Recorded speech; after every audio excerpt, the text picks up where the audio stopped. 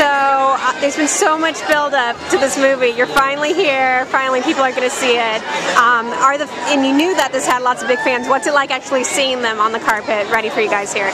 Still really exceeds my wildest imagination to be here tonight, to see people camping out, to see how psyched people are. It's amazing. It's what anybody would ever dream of, and pretty amazing. Yeah.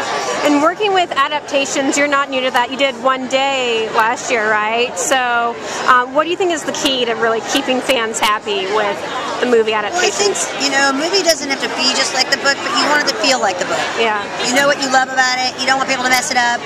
You want to have the feeling that you had. You want to see the characters that you love. And you want to see that people respect what you love, and that they don't take it casually. And certainly I feel like fans will know that when they see this movie. Yeah.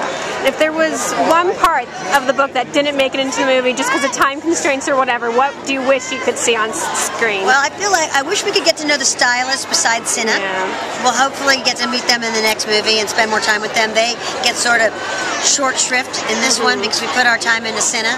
Yeah. And I wish that you could learn a little more about the A-boxes, but maybe next time. Yeah. So things like that you have to go, all right, well, we only have so much time. Hopefully we get another chance, another bite at the apple. Yeah. And movie premiere is always such a crazy time, crazy experience, but what do you think a movie premiere at the Capitol would be like? A little bit like this. Yeah, this is still exciting enough. It feels like we're in the Capitol. Yeah, a little bit.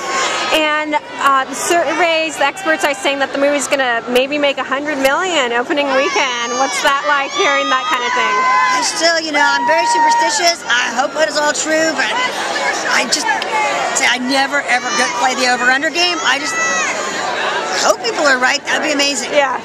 All right, well, congratulations on how well the film is doing already. It was good to talk with you.